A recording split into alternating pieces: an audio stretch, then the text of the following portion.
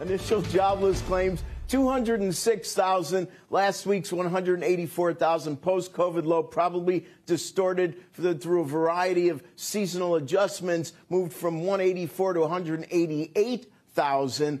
206,000 still low. The problem isn't jobless claims. The problem is the 4 million people we can't seem to plug into these job openings. On continuing claims, 1,845,000. Definitely a post-COVID low. Last week, revised subtly up to just shy of 2 million. Now let's go into housing starts for the month of November. On housing starts, 1,679,000 seasonally adjusted annualized units. Wow, that just blows away expectations by over 1 million. And if you look in the rearview mirror, that follows 1,502,000. So that is a huge jump. And on the permit side, 1,712,000 seasonally adjusted units. That follows 1,653,000. So on permits, you're up about 3.5%. You're almost up 12% on starts. Finally, our December, the most real-time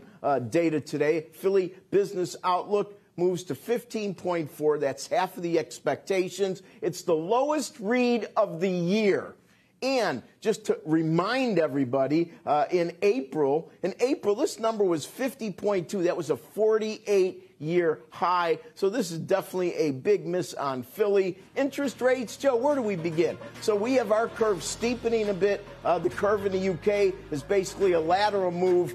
They did something unusual, of course. They raised rates. And the Bank of England, that is, Monetary Policy Committee, and on the ECB, as everybody probably knows, you talk about kicking the biggest can in history. They didn't ease back. They're doubling the rate of purchases per month to 40 billion euros. That is a big number, Joe. Back to you.